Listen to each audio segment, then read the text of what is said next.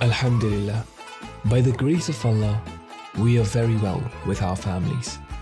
Let us thank Allah for this. Say Ameen.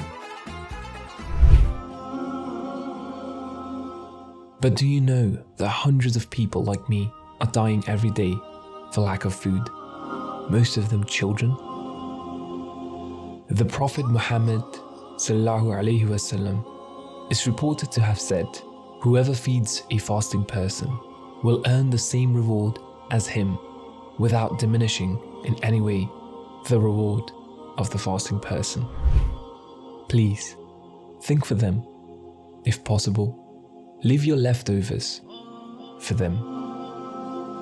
Help feed the needy by donating to Al-Khair Foundation this Ramadan. Bless and be blessed this Ramadan.